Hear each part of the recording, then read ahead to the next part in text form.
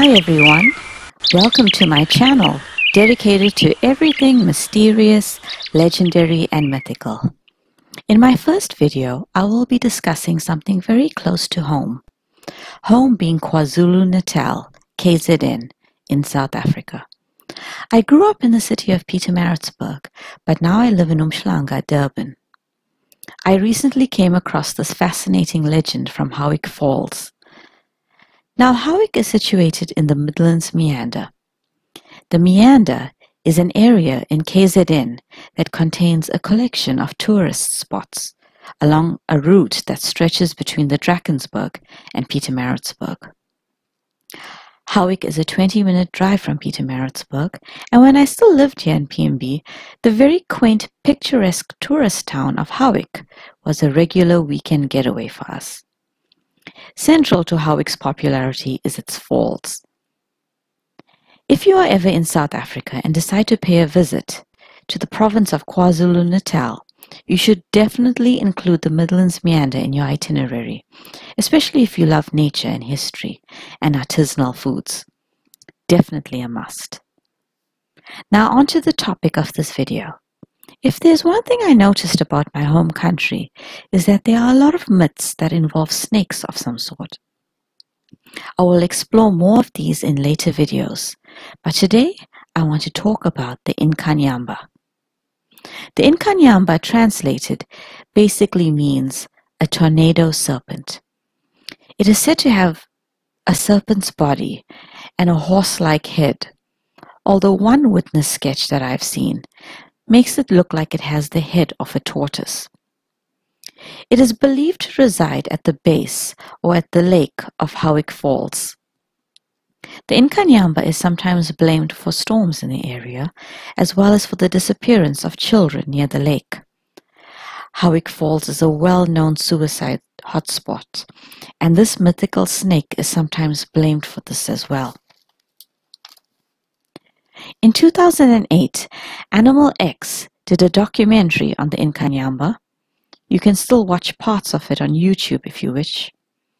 It featured many eyewitnesses, including a man named Bob Teeny, who claimed to have taken a photo of it. From the photo, this being resembles a plesiosaur, and some can even compare it to Scotland's Loch Ness Monster. Now, I've tried to look for the origins of this myth. This legend is attributed to Zulu and Xhosa culture, as Sangomas in the past have often made sacrifices to this great serpent. But I could only find recorded sightings dating back to the 1960s. Now, is the Nkanyamba real, or is this just a superstition?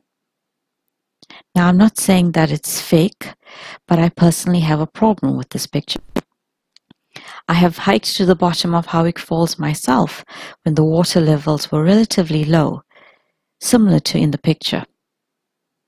There is no way a monster that big could hide in such shallow water.